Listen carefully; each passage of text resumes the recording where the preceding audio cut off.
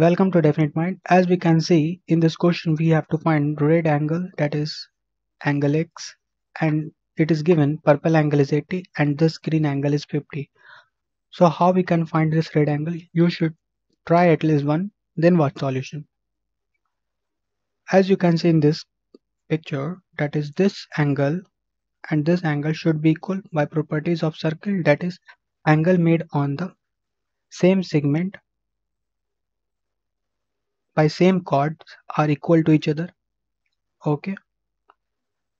Let's suppose this angle is theta, then this angle should also be theta. Then this angle is what? Actually 180 minus theta. Then this angle should also be 180 minus theta.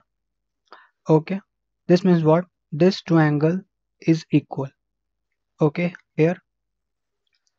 And it is given actually this is 50 and this angle should also be 80 by vertically opposite angle.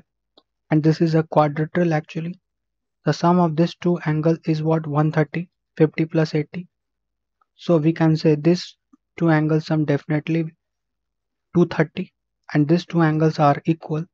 So this means what? This angle is 150 and this angle should also be 150. If this angle is what?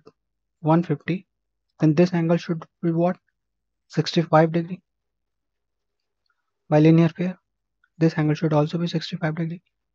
But this is the angle half from center of this angle by properties of circle. So this angle should be what? 165 degree. So we can say x equal to 165 degree. Thanks for watching this video and please like, share and subscribe this channel also.